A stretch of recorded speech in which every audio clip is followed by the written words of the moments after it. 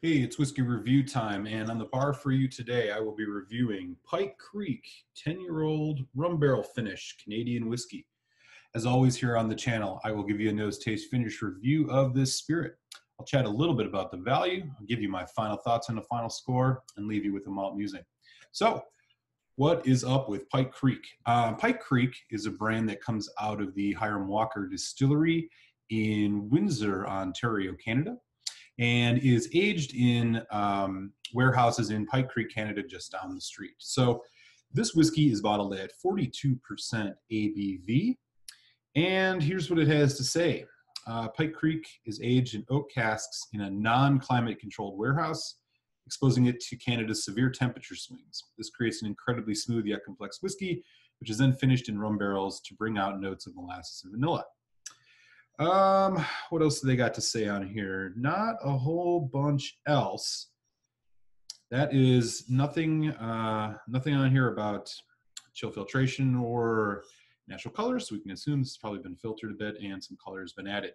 Here is one look at the bottle. It's a pretty nice presentation. All the Pike Creek bottles do look similar to this. So, it doesn't tell us what type of rum this is aged in or how long this rum finish occurred for, but let's get it in the glass and see what the whiskey's all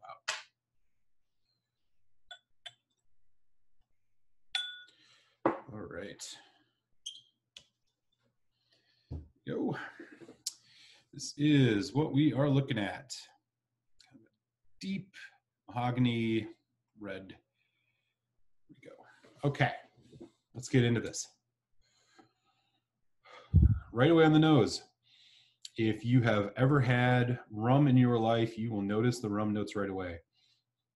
It's a kind of a light molasses, sweet, very sweet, bit of a tropical fruit note, then some dark fruit as well. I'm thinking like plum. A little bit of a cocoa note. And a little bit of some type of herbal spice. My assumption is that there's definitely some rye in this. Bit of vanilla as well. A lot happening here. As I said, we don't know that this is how long this was aged in ex-rum for the finish, but the spirit is ex-bourbon, so it's not surprising that we're getting some of this vanilla, brown sugar, a little bit of cinnamon, and then this heavy blanket of tropical, dark, sweet rum notes.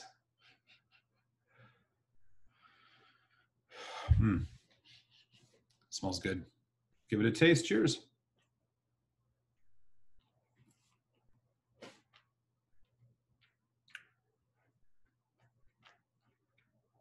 Very rich, oily, sweet. Immediately you're getting a heavy honey vanilla right away on the arrival, but then it continues to develop. A whole bunch of things are going on here. A little bit of that rye spice is there, but mostly it is, brown sugar, dark fruit, a bit of a, coconut, almost a little bit of a pineapple note, but that one's really subtle. Vanilla. Wow. Really, really sweet and creamy. As it heads into the finish, you start getting a little bit of a tannic dryness, which is coming off that oak barrel. It's about a medium finish. Not incredibly long, but you're left with a little bit of that, again, kind of a citrus, tropical fruit, but I don't want to, it's not bright, heavy citrus tropical fruit. It's kind of like it's mixed in with this kind of dark cocoa, dark sugar, brown sugar molasses thing going. Very, very good. Okay.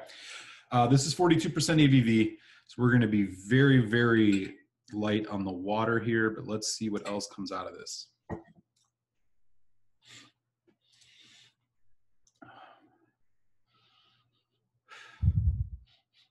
Spice notes kick up.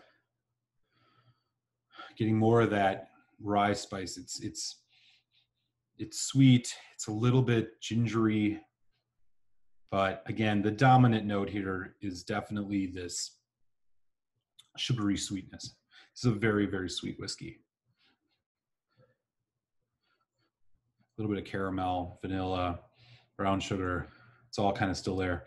Also just getting a little bit more citrus now with the water. So there's like again, a little bit of a pineapple lime thing going on. Okay, let's give it another taste here.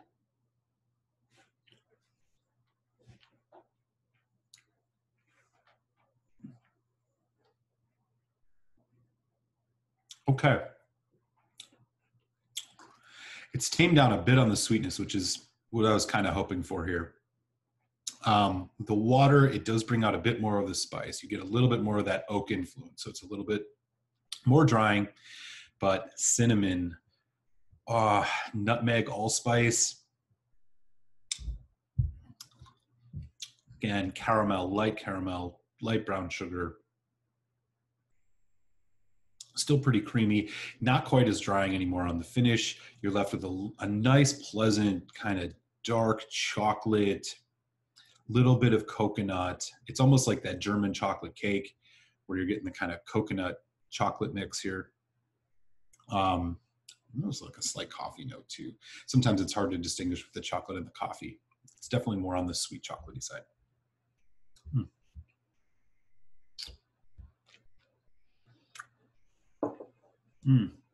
Okay. Here's one more look at the bottle.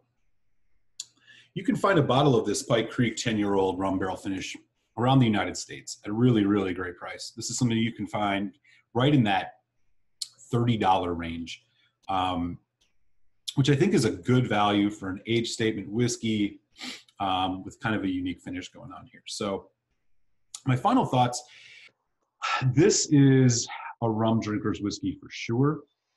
For folks who are really into rum and want to kind of move towards whiskey, you are getting more of the like bourbon notes with this.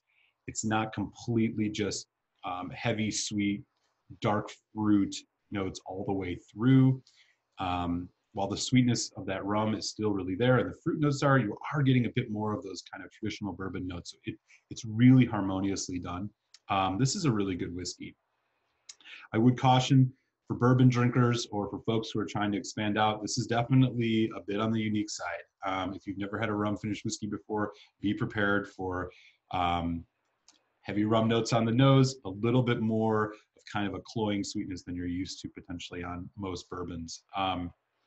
But, you know, I think at the price, this is one worth a pickup and giving a try to. So my final score here on the Pike Creek 10-year-old Canadian whiskey finished in rum barrels is going to be a solid 3.5 out of 5, which is that I recommend trying this or buying a bottle at a good price. So keep your eyes peeled for this next time you're out shopping if you're looking for something different, or if you're getting into those spring, summer months and want to potentially try some innovative cocktails that involve a kind of a rum whiskey drink, or just want to have something different to sip neat that kind of brings in the season. This one is a good one to pick up. All right, y'all. And I will catch you next time. Here is your malt musing. Cheers.